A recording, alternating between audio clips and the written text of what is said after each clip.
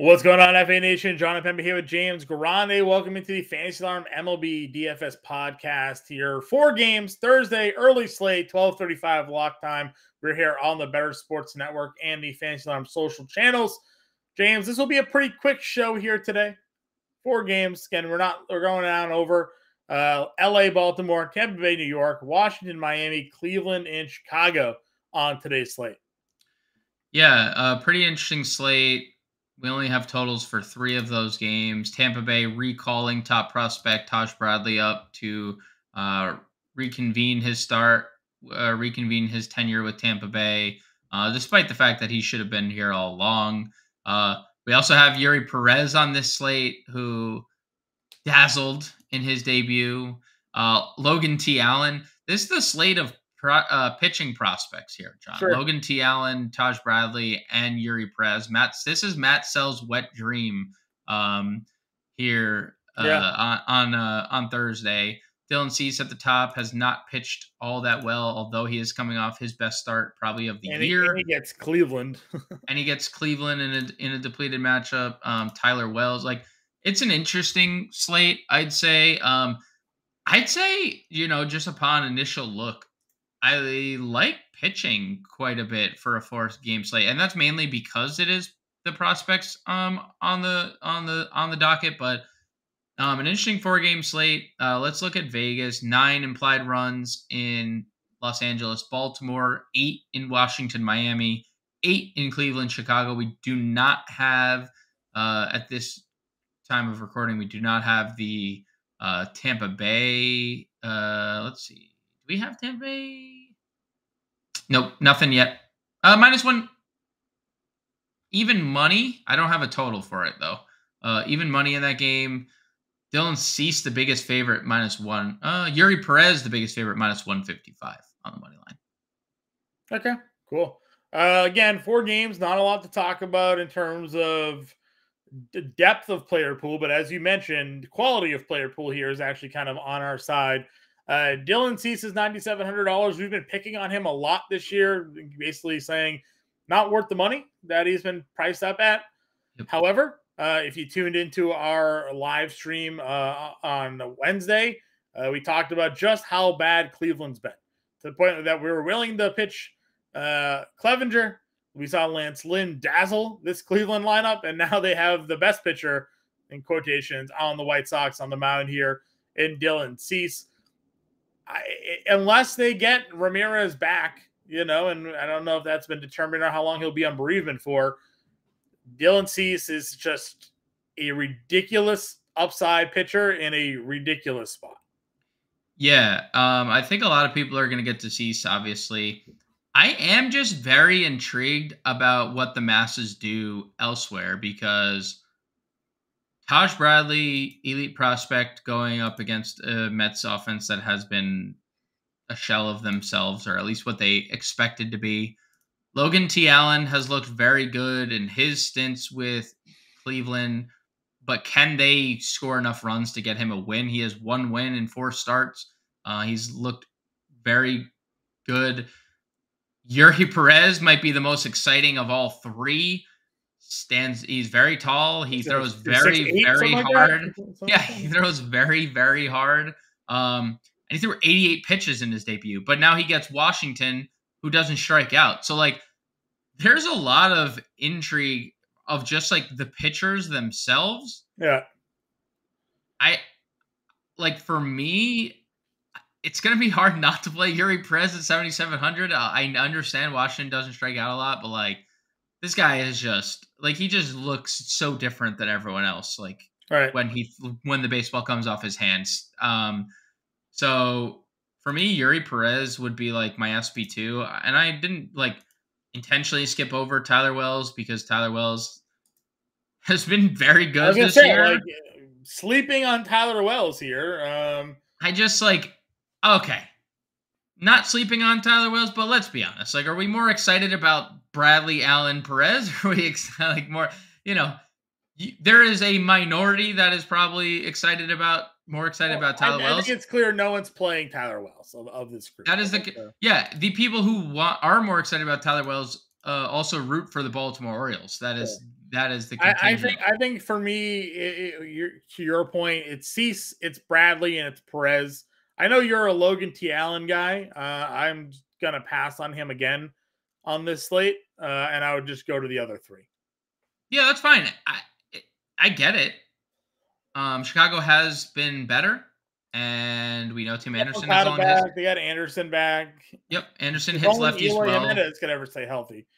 I mean, like, poor guy. Like I said, I had my appendix removed too, so I understand how that goes. Like that's just a fluke thing. Me and Eli both are in tip top shape. We both had to have our appendix removed, like flukes. Yeah, Other than that, though, like good luck finding anything else. Like Tyler Anderson had a quality start last time out, John.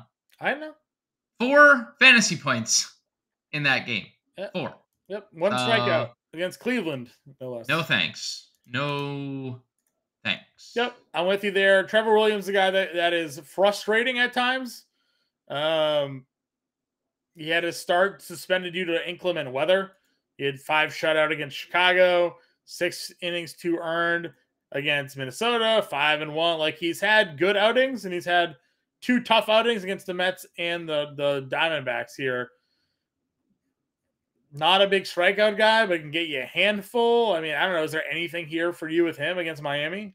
So where Trevor Williams struggles and where he has struggled is lefties. And I think that's important here because the best 2 lefties, at least from a fantasy perspective or a damage perspective, Jazz Chisholm, Jesus Sanchez, both in the IL. Right. So, yes, unfortunately.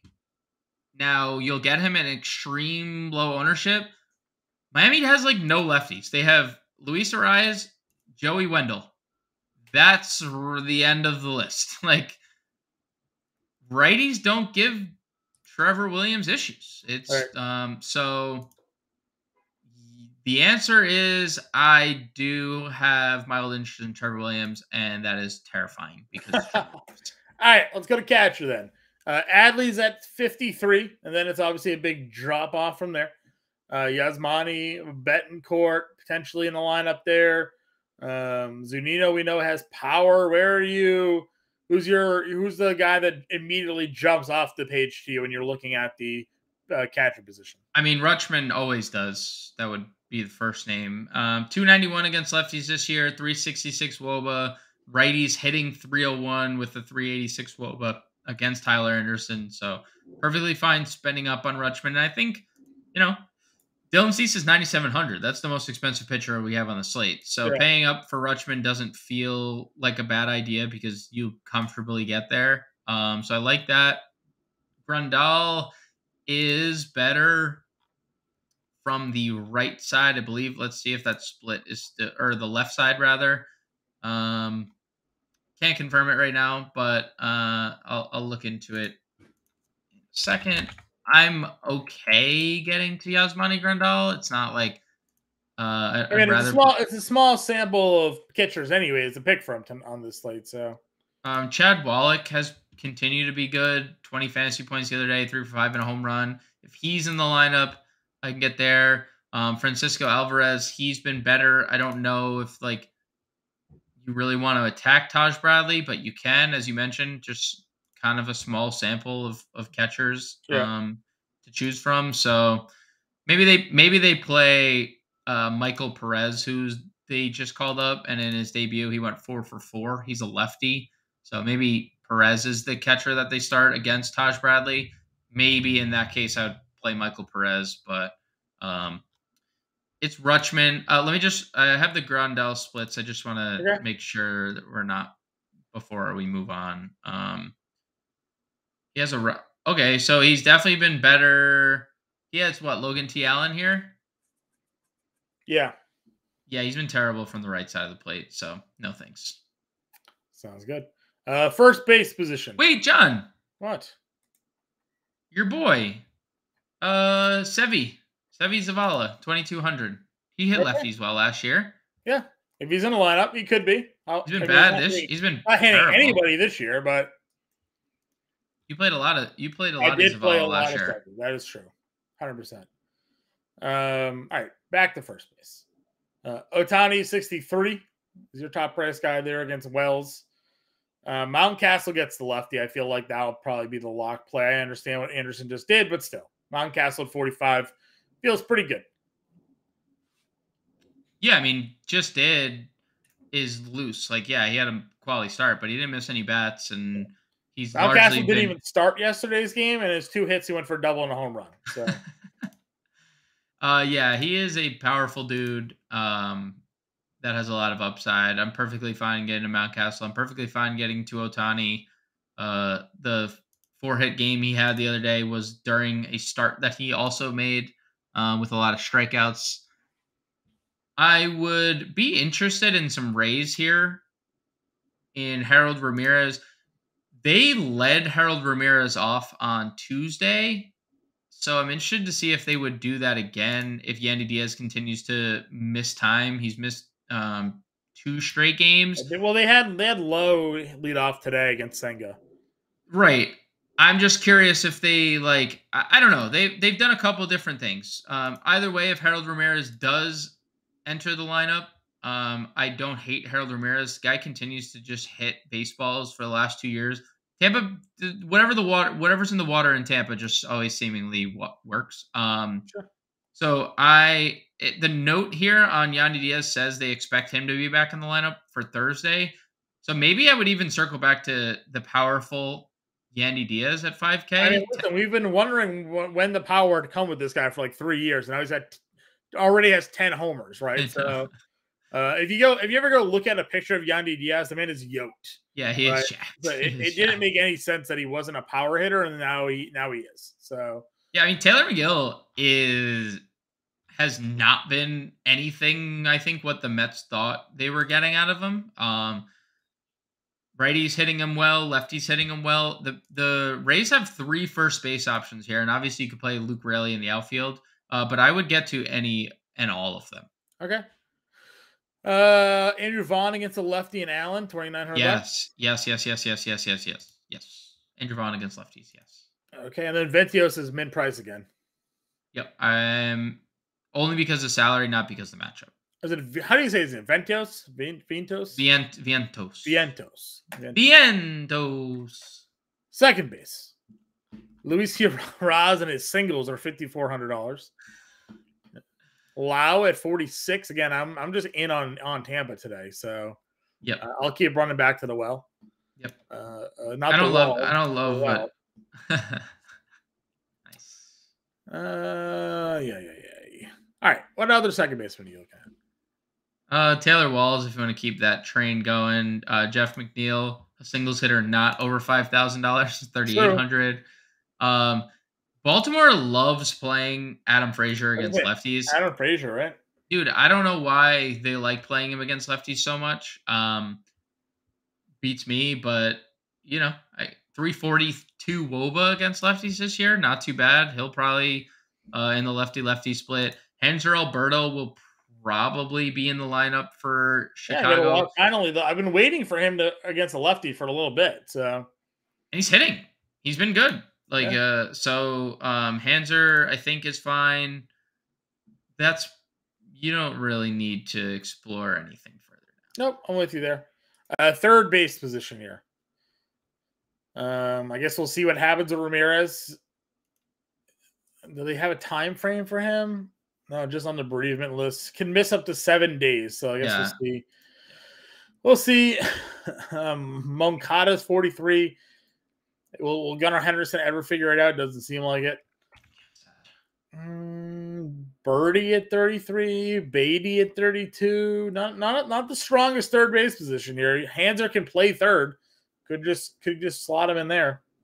Yeah, I'm okay getting to Moncada. I'm looking at the splits here just to see what we've. Jake Berger and his 9 homers, 1,000. Yeah, that was where I would go. That was where I would go if I was going anywhere down here. I don't mind Beatty 3,200.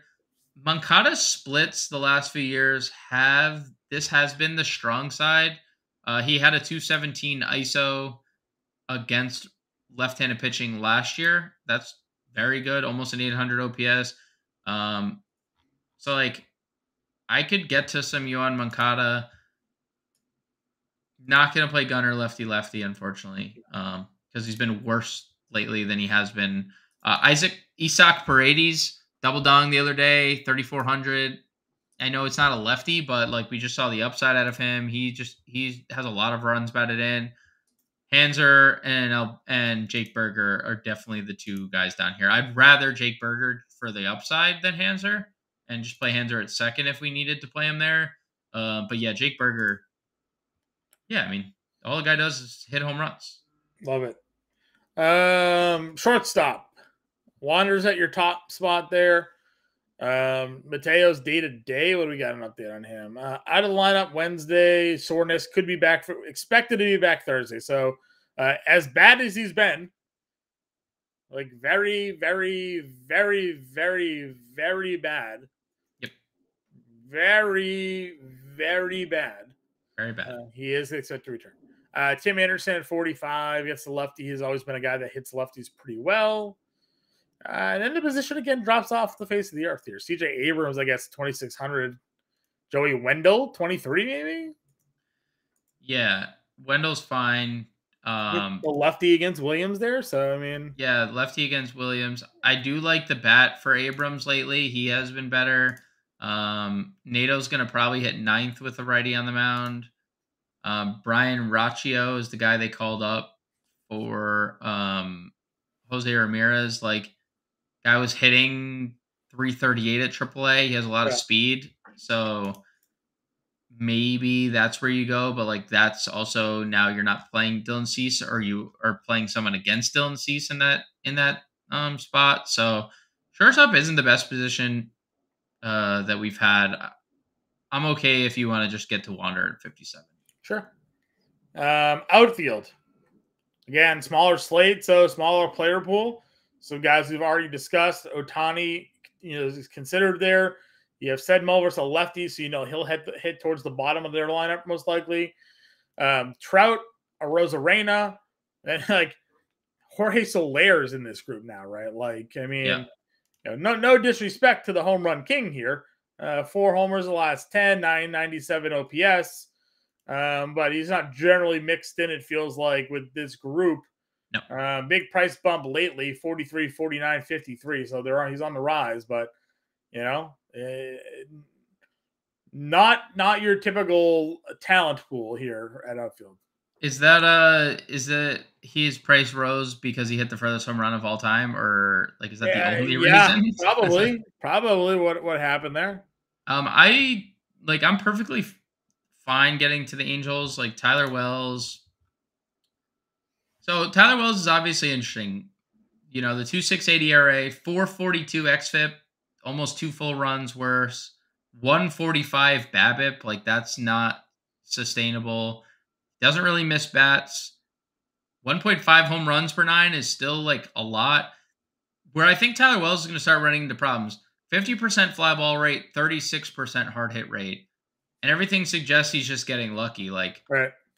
The Angels are not a team to mess around with fly balls, because although they're like obviously the most inconsistent franchise in like recent memory, Ohtani, Trout, Renfroe, Drury, all dudes that just hit home runs. Like, they all have multi-home run upside on a given slate. So I could get to either of these Angels outfielders if you want to throw Renfroe in that mix as well.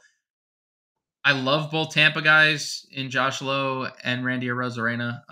Lowe preferably. He's the lefty in this spot. Anthony Santander, though, is probably the play, right? 4,700 against the lefty. That's just kind of been the spot for him. He has been a lefty masher for a long while this year. No different. 392 WOBA this year for Anthony Santander. Yeah, I mean, a big gap between power lately. He had the 1 home run a couple nights ago. Then he had the double dong against Fried.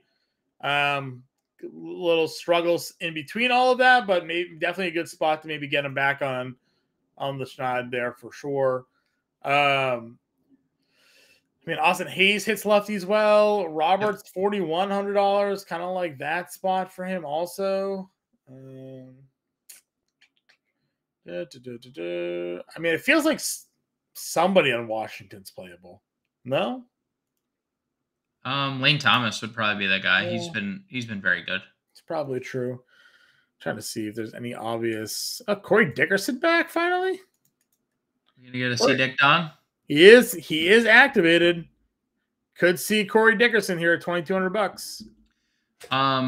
You know who I think is interesting? 2,700 Mickey Moniak. They led him off the other day for the Angels, and he had a home run. He's $2,700.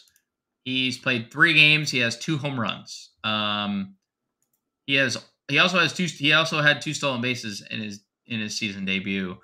If they continue to lead him off, like again, there is something to be said about a guy in Tyler Wells that doesn't strike people out, has a 145 BABIP. His Sierra and his xFIP are over 2 runs north of his ERA. Yeah. Pitching to a 50% fly ball rate and a 36% hard hit rate. Like, that's unsustainable number. Like, unsustainable. It just is. Like, you're not going to pitch long term and be this good long term. Right. So I could see myself getting to some Mickey Moniak. The only problem is, like, we run into, again, the Angels actually have 1, 2, 3, 4, 5. They might have 6 guys in their lineup on Thursday that all play in the outfield. Right. Like, that's just like, how, like, what are we doing? Like, there has to be another way. Like, and I get it. They are giving us Ohtani at first base. Like, thank you. Right. That's like, you don't need to do that because he doesn't play first. Well, like, this is outrageous. Like, 6 guys, literally 6 might be in their outfield tomorrow. And like, you can only, so I like Moniak 27, but I like him better if he's leading off like they had him lead off the other day. Yep. That's fine by me. All right, let's build the lineup. Actually, give me your home run call first. Oof. I'm gonna go Angels here. Okay. 50% fly ball rate is scary. I'm gonna go Ohtani. Leaves the yard. I like the lefties better in that ballpark anyway. I'm gonna go Mountcastle 4,500. Okay, so we're both leaving Camden yards here. Leaving Camden. All right, pitching here. I feel like we gotta play Cease. I want to play Cease and Yuri Perez. Truthfully. Okay, I'm in. Catcher. Adley Rutschman. Okay. First base. I had Mountcastle as my home run call, but yeah, let's go Mountcastle. Second base. Hanser. That's probably the play if we're not using one of the Tampa. We're at $3,800 a player left. So, well, we're playing my boy Moniak in the outfield. Are we? My boy Mickey, 2,700. Okay. Shortstop's going to be a position we probably want to spend up on. Burger at third, I guess. Burger at third for sure. Okay, so Burger's there. 4,400 to play. I feel like we don't have enough Tampa. I feel like we don't have enough Tampa. I don't know if you feel that as well. I don't know. I agree. Taylor McGill. Yeah, I mean, Franco is 57. We go Luke Raley, 36 in the outfield. Raley.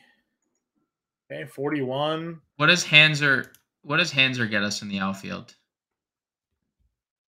56. We get a Rosarena. Rosarena right there. Got a Franco, Fraley, Rosarena play with a 2-man Rutschman. We could also do Santander if we really wanted to go in on Anderson there. I also like Ohtani too. So like we're in a little bit of a pickle. Well, we're gonna make a couple lineups here. We got a couple more minutes to go. So Cease, Yuri Perez, Rutschman, Mountcastle, Alberto, Burger, which probably connect, honestly. In that probably, yeah. Franco, Moniak as a one-off here at 27, Raley, and a Rosarena. Is there anybody 28 that would fit a stack better? No. So, Gavin Sheets at 23, I guess, would be a connector for that spot there. Lefty. I don't even know if he'd be in the lineup. Truth. All right, so this is an initial first build here. Rutschman, Mountcastle, Alberto Burger, Franco, Moniak, Raley, Rosarena with Cease and Perez up there at pitching. Let's build that Angel stack that you were talking about here. Do we go Ohtani at first? I think we have to. Just like I don't know who else. You know, they have 97 outfielders. They just don't Moniak? offer us anything. Yep. Okay. Catcher. I imagine we can't go Rutschman at this point. I would say Chad Wallach or Matt Tice. They've both been very good. It's 3,500 with Cease Perez with the 3 Angels. I mean, if we just stick with Alberto as a punt here. 37.7 Burger, yeah. Or Ventios. Ventios is also min salary at 3rd. I kind of like Burger better, though. Okay. I like a good Burger. 4,200 catcher, shortstop, and outfielder. I mean, Lewis Robert just sticks out like a sore thumb. So, 4,250 catcher and shortstop. Play Wander and see what happens. Because I think we'll be able to get one of the Alvarez. Matt Tice, 26. Tice, where is he? Hitting 345 over his last 10, hitting 302 on the year. Don't hate it. Don't hate it. So there is our second build here. Still using Cease Perez. Got 4 Angels. Still going with the White Sox stack here. Tice, Ohtani, Alberto, Burger, one-off Wander, Trout, Moniak, and Robert. So that there is our look at the 4-game early slate, 12:35. Sorry, 4-game main slate. There's only a couple of games total on Thursday here. So go ahead and check all of that out. We'll have the playbook out for everybody on Thursday. Also, if you're not yet a member of the Fantasy Alarm family, you know where to go. Go to fantasyalarm.com/allpro. Promo code MLB50 will save you 50% off the first 6 months. $19.98 a month for the first 6 months. And now we have a 7-day free trial included as well. Stay tuned on the Better Sports Network all day long. Download the free Better Sports Network app. We have our fantasy football best ball invitational draft here being held over on Underdog Fantasy this afternoon. If you're not yet a member of the Underdog Fantasy community there, download the app. Go sign up using promo code Fantasy Alarm. Go to fantasyalarm.com/underdog fantasy, promo code Fantasy Alarm. You can scan the QR code on the screen. You get a 100% deposit match up to $100. You can get in our premium Discord. We're running best ball drafts every day with guys like Howard Bender, Andrew Cooper, myself, James Grande, Justin Freeland, Colby Conway, the whole crew there, getting everybody ready for the upcoming fantasy football season. So stay there. Check it out on the Better Sports Network earlier today. You can watch it all on demand on the app as well if you download it in your iTunes and Google Play Store. James and I will be back for Friday. Good luck, everybody. We'll catch you all later.